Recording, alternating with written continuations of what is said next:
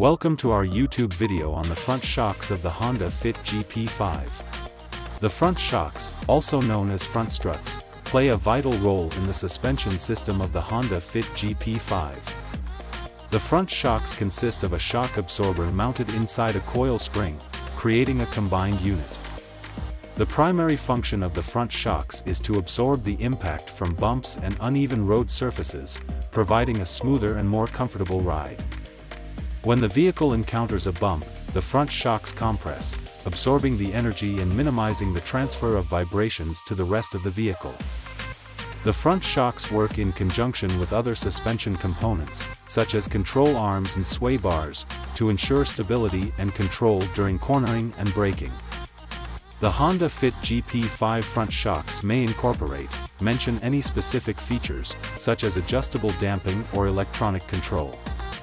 These features enhance the suspension's performance and adaptability to varying road conditions. To maintain optimal performance, it's important to inspect and replace the front shocks if signs of wear, leakage, or reduced performance are observed.